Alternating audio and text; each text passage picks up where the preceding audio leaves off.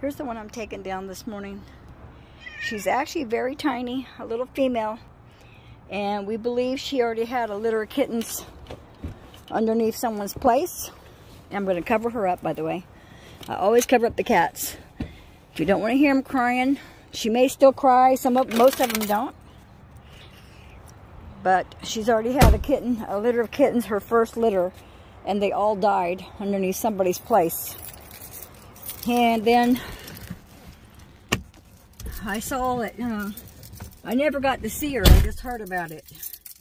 So about a week ago, I saw her outside, and the male cats, which was the one that I just took down and got fixed.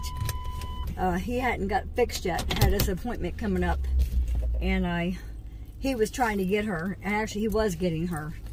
So I brought her inside. I got her because she's half friendly, and then I brought her inside, and she was still in heat. I don't like taking the cats down when they're in heat.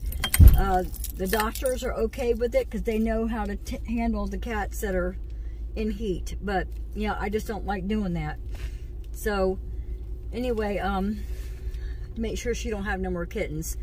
A lot of times the cats, their first litter of kittens, they don't know how to handle them.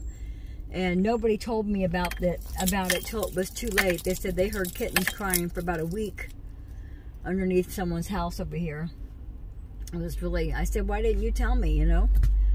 But, yeah, we just want to let nature take its course. And I was a little upset about it, but, you know, you can't control people, what they do.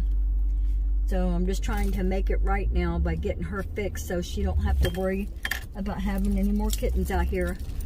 And it's going to help in a lot of ways. So now I'm on my way to Humane Society. Cutting out for now. Bye.